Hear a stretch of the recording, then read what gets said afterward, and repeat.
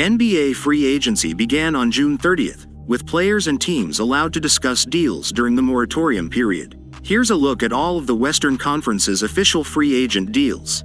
Dallas Mavericks. Najee Marshall agrees to a 3-year, $27 million deal.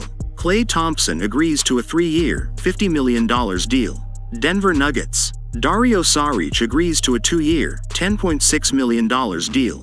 Golden State Warriors. Kyle Anderson agrees to a 3-year, $27 million deal. Buddy Hield agrees to a 2-year, $21 million guaranteed contract, with a partial guarantee on the 3rd year and a player option on the non-guaranteed 4th year. DeAnthony Melton agrees to a 1-year, $12.8 million deal. Houston Rockets. Aaron Holiday returns on a 2-year, $10 million deal. LA Clippers. James Harden returns on a 2-year, $70 million deal. Nick Batum agrees to a 2-year, $9.6 million deal. Mo Bamba agrees to a 1-year deal.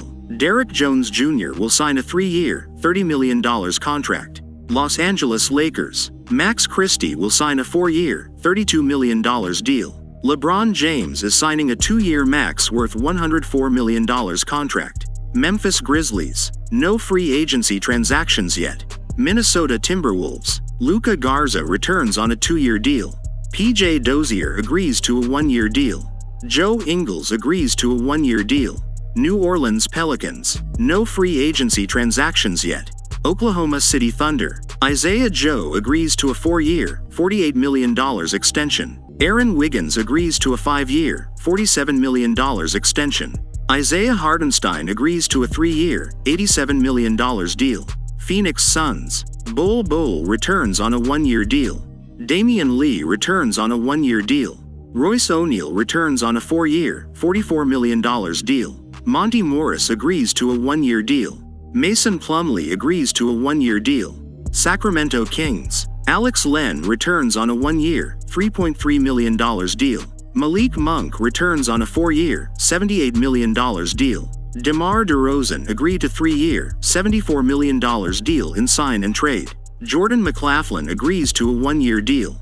San Antonio Spurs. Chris Paul agrees to a 1-year, $11 million deal. Utah Jazz. Drew Eubanks agrees to a 2-year, $10 million deal. So, what are your thoughts on the Western Conference official free agent deals so far? Please let us know by leaving comments below. Now, click on this video to watch all the official 2024 NBA offseason trades.